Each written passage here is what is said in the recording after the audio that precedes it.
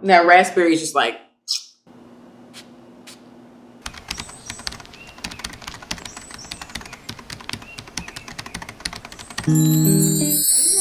oh, welcome back to watching Nelly Doing Things. Y'all, I am talking about some perfume today. It's been so long. So the perfume we're going to be talking about today is Kate Spade's Chérie. Kate Spade's Cherry perfume, y'all. Before we jump all the way into this, guys, don't forget to like, subscribe to my channel, which is Nelly Doing Things. And on top of that, guys, don't forget to leave a comment below. And on top of that, guys, don't forget to hit that notification button while you're down there as well. So let's give this a sniff.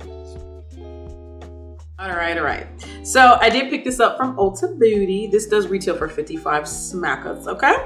And this is a Eau De Parfum. This is an EDP. This is spelled Chérie with a C-H-E-R-I-E with a little asterisk on top of the first E. It does have the cute pinky with red, kind of like circles, little dots.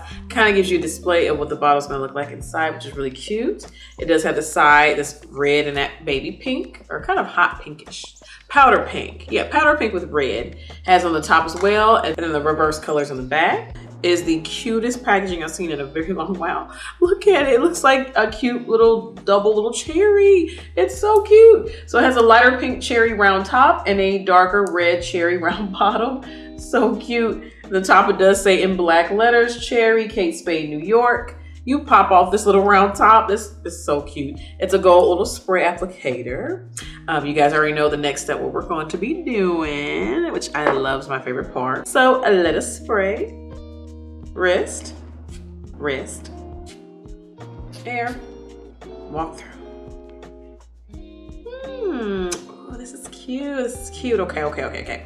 I smelled this in Ulta, y'all, but I was like, so many scents on me, I can't get through. But this packaging alone and the price tag was like, we gotta try her out. So I did bring up Fragrantica, of course. Parisian, I'm gonna say that, Parisian romance that captures tender moments of surprises and adventure. Joyful and luminous, Kate Spade Chérie is a fruity, floral, musky fragrance embodying pop art spirit.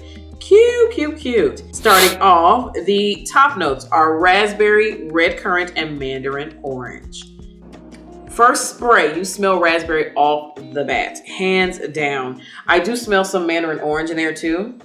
Red currant, I'm not too sure. I don't have too many fragrances that have red currant in them, so maybe I'm just missing that, but I definitely smell raspberry first and then mandarin orange. The middle notes are sweet pea and jasmine. Now, I'm gonna break this down. I love me some jasmine. I do not like sweet pea. That's the part of the fragrance I do not like, I believe, because sweet pea to me reminds me, which childhood story, nostalgic story real quick. When I was younger, me and my mom, we would always buy like sweet pea lotion and stuff, especially it was like Bath and Body Works. The Moonlight Path, I remember her, she was it. But the sweet pea, I just got so sick of it. It was just so typical, like cute. It was just too like, I just do not like sweet pea. And I'm like, people still use it? I'm just not a fan of it. But anyways, sweet pea part is what I think I don't like. But the jasmine part, I smell her a little bit. She's really soft when you first spray her. And the base notes are musk and white woods.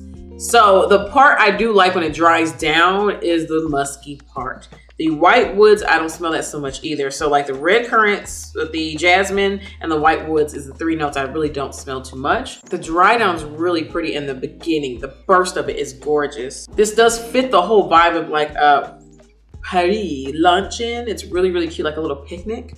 It's really that vibe. I think when it's hotter, this is gonna hit even better because the fruity notes at the top. But it being a perfume, I have to admit, this does not last long on me. It does have nice oil concentration when I do spray enough, but I just think this is one of those fragrances that probably smell good on clothes. They linger in clothes. It's one of those situations, I believe. I did wear this to work, one part on my wrist, one part on my sleeve, and it lasted longer on my jacket than my wrist. That tells me what I need to know, because there's some fragrances that are really good as, you know, on your clothes or you walk through it in aroma. And then there's fragrances that on the skin, it warms up just beautifully. And this is just not one of them. But on the clothes, she does.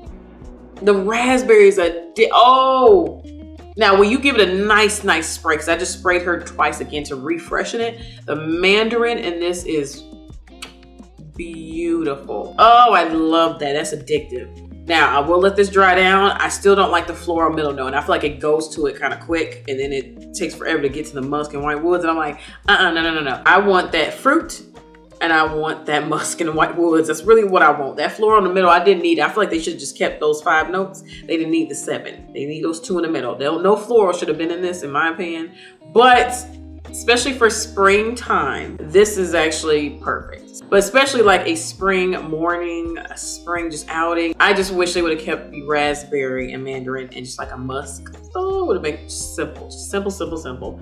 But this does embody the way it looks. That's one thing too, this packaging is pretty much on it. Now, if it did smell like a cherry, that would have been fun. But I still think it being in the raspberry, red currant, and kind of reddish kind of colors is really, really cute. I don't mind this one. I feel like the beginning of the perfume is beautiful. Very, very pretty.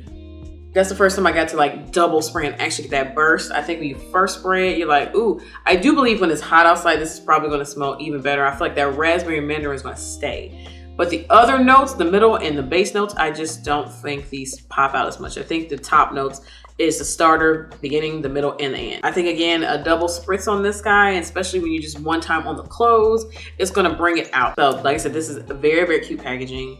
I believe this is very, very affordable. This also, too, I forgot, Kate Spade, her perfumes, when you are looking for like 1 ounce, a lot of times they come as 1.3 ounces. So just let you know, because I noticed that with hers, I'm like, you got a 1 ounce? And then they're like, we got 1.3. And I'm like, she's a 1.3, you know, that's what she is. If you are ever on a picnic in spring to summertime, very much warmer, sunny day kind of scent, Cherry.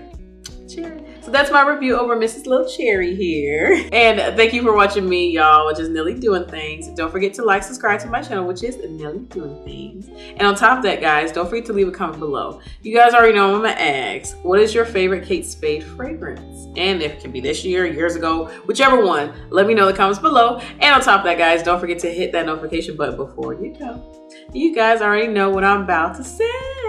I'm gonna catch y'all on the next one. Bye, y'all.